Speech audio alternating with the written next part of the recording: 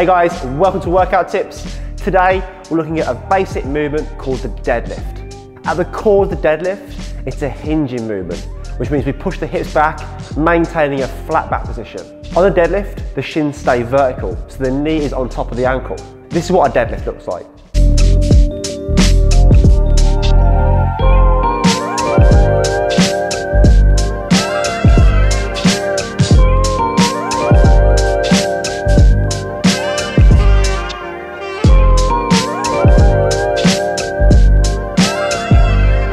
As you can see, the bar starts mid-shin and the shins are vertical. To initiate the deadlift, we're going to slide the knees back, and as we slide the knees back, the chest's going to move at the same speed. Once we've got past the kneecap, we can then stand up nice and tall, keeping the bar nice and close to the legs.